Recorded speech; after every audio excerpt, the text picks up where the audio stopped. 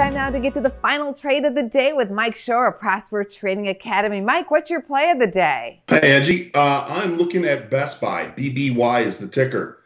They have earnings on the 24th, and for a number of different reasons, I like them going into earnings. But more importantly, there's a technical signal that's set up that if we get, we're below here now, but if we get up to 1485, that is my buy trigger. So you can do that with stock. You can do that with a buy stop for stock. Or if you get up there, I'm going to play it with options. Most likely I'll go out to next Friday's 115 calls. It doesn't really matter where they're trading as far as price is concerned, because my stops are based not on an absolute value, but a percentage of the premium that I pay. What's your feeling about the stock market at these levels, Mike? Are you bearish or are you bullish? There's no reason to be bearish. I guess the main concern pretty much all week has been how extensive and how long the mini rotation out of tech and into more of your cyclicals and industrials and things that are more Dow component like.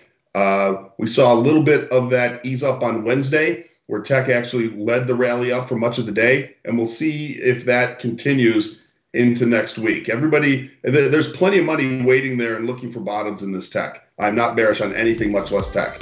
We always appreciate your trader take. Thank you very much, Mike. All right. Great to see you. Check us out on social media. We're on Facebook, YouTube, and Twitter. And go to businessfirstam.com for where to see our show on TV.